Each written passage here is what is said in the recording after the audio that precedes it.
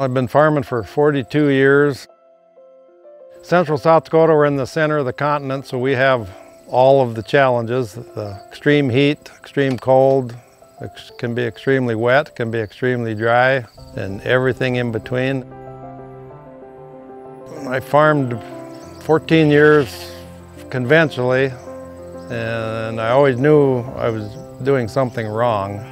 The challenges we have, we were just always fighting with Mother Nature. And 28 years ago, I just got rid of all my tillage equipment and went straight no-till. Haven't done any tillage since. Since then, the challenges we've had have become easier. I mean, we've had 500-year rains, extreme heat, extreme cold, and when you're no-tilling and doing the soil health stuff, that makes all that stuff easier. The land is more resilient. A lot of the problems just go away. I mean, the second year I was no-tilling, it was like the 10th of June and the ground was saturated. And we had 3.5-inch rain in the morning, 3.5-inch rain in the afternoon, and a 3.5-inch rain before dark. And had no runoff. That was the second year I was no-tilling. That really got me sold on the idea. I had all my ground covered with residue and just did not have any runoff. And we've had extreme droughts. We've been drier different years than it was in the 30s and still raised a fairly good corn crop. My long-term goal is to build soil.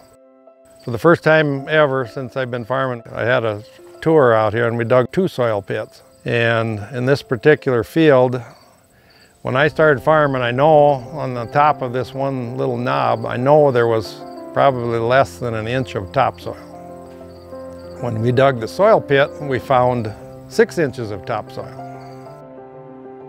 I was shocked. I knew I was doing things the right way, but this really reaffirmed that I really was doing things. And I mean, we're not talking sustainable here, we're talking regenerative.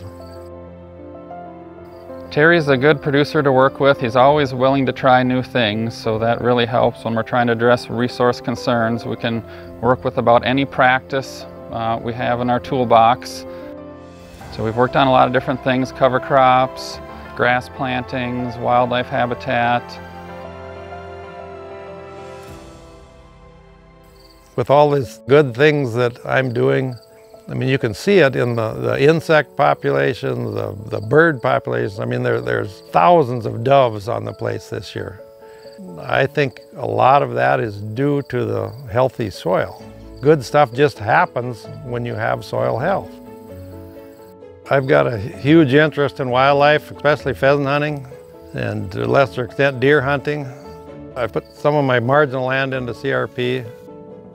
I started out with some little CRP patches in some wetland areas, and right away the pheasants showed up, and then I needed some winter cover for them, so I planted 25 acres of CRP trees. These small patches work really well because you have a lot of edge effect. I've got the nesting cover, I've got the winter switchgrass cover, and the winter tree cover. I've kind of got everything that covers every possibility, no matter how bad the blizzard is or how hot the summer or whatever, the pheasants are going to survive here. Healthy soil makes healthy animals, makes healthy food. All this ties together.